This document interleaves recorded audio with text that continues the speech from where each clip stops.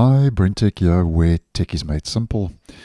So it seems that Google has done it again and has removed the flag that was used to enable the old two-row shortcut layout on Chrome's new tab page. And I've seen quite a lot of comments on the channel, and this change took place after updating to Google Chrome version 132, which is the latest release, which rolled out earlier this week.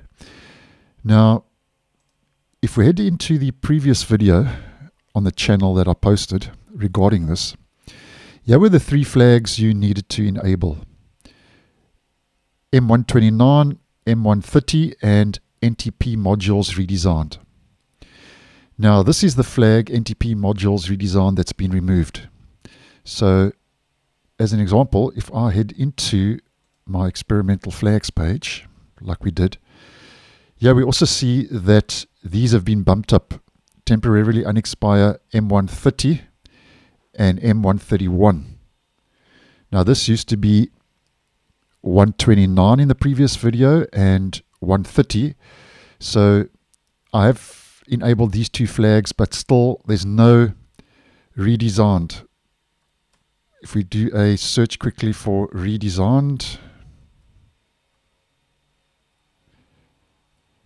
there's no NTP modules redesigned, and that's the flag, as mentioned, that was needed to make this change. So it seems now that Google has pulled that, and at this stage I have no solution to get the old two-row layout back for your shortcuts on the new tab page. And as I've said on the channel, though, although this is unfortunate,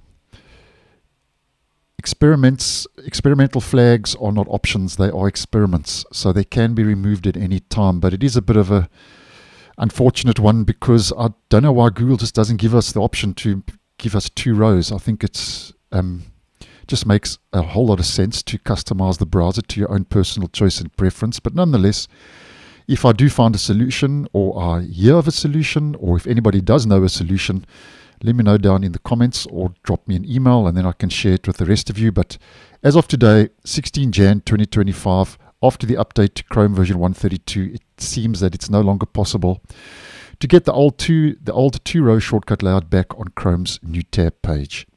So thanks for watching, and I'll see you in the next one.